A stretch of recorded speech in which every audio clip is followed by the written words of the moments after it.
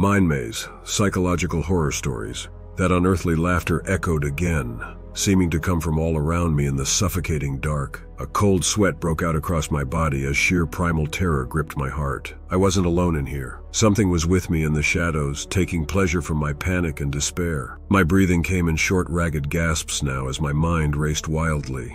I had to find a way out. Had to escape this soul-chilling trap before that thing in the dark decided to make itself known. Stumbling forward with outstretched hands, I swept them desperately through the icy blackness, feeling along every inch of the confines of this nightmare room. As my frantic searching grew more frenzied, my fingers encountered not solid walls, but only empty void in every direction I turned. The boundaries of the room had given way to an endless, abyssal emptiness stretching out forever on every side. I was lost, truly and hopelessly lost, adrift within the suffocating sea of darkness. That's when I felt the hot breath on the back of my neck, a sulphurous gust that stole the air from my burning lungs. An unnatural foul stench assaulted my nostrils, carrying with it a sickening stench of rot and decay, as an unearthly chuckle sounded from just over my shoulder. Icy talons bit deeply into my flesh. A wet, dragging tongue pulled itself slowly up the side of my face as that malicious laughter built to a deafening crescendo. That unearthly laughter echoed again, seeming to come from all around me in the suffocating dark. A cold sweat broke out across my body as sheer primal terror gripped my heart.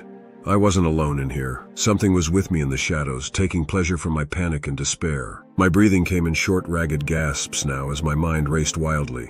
I had to find a way out, had to escape this soul-chilling trap before that thing in the dark decided to make itself known. Stumbling forward with outstretched hands, I swept them desperately through the icy blackness, feeling along every inch of the confines of this nightmare room. As my frantic searching grew more frenzied, my fingers encountered not solid walls but only empty void in every direction I turned. The boundaries of the room had given way to an endless abyssal emptiness stretching out forever on every side. I was lost, truly and hopelessly lost, adrift within the suffocating sea of darkness. That's when I felt the hot breath on the back of my neck, a sulphurous gust that stole the air from my burning lungs. An unnatural foul stench assaulted my nostrils, carrying with it a sickening stench of rot and decay, as an unearthly chuckle sounded from just over my shoulder. Icy talons bit deeply into my flesh. A wet, dragging tongue pulled itself slowly up the side of my face as that malicious laughter built to a deafening crescendo. That unholy laughter was all around me now, echoing out endlessly into the abyssal void that had swallowed the boundaries of sanity. The taloned grip dragging me backward was all that tethered me to existence as I felt my mind beginning to unravel, strings of cognition tearing apart one by one in the face of such eldritch horror. I was falling, plummeting into the darkness even as that blood-curdling cackle pursued me into the depths. Wind howled past my ears, yet I felt nothing, only an all-consuming cold deeper than the frozen vastness of outer space. How far would the plunge continue in this dark nightmare depths? Would I at last encounter some unnameable entity in the lightless bowels of infinity? Some nameless god or demon of the abyss?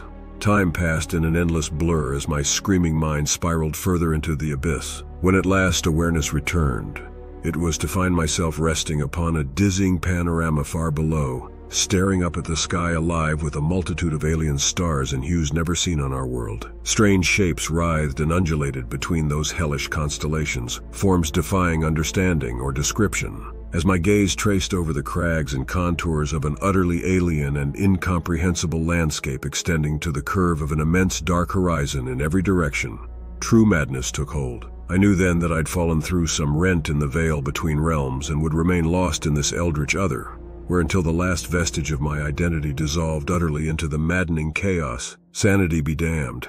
Now the mind maze had truly claimed me for its own. How long have I wandered this blighted alien wasteland, this shattered panorama of a reality beyond the ken of mortal minds?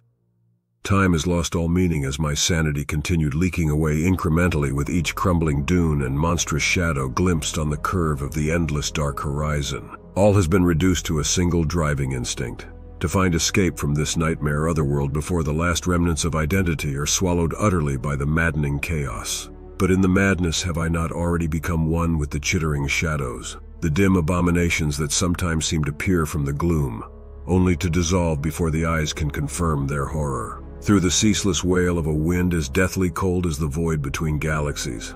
I fancy at times I can hear faint echoes of a lost humanity. Could it be that others like myself have been cast into this eldritch realm, left to wander until the mind surrenders completely to the ravages of unnameable terrors?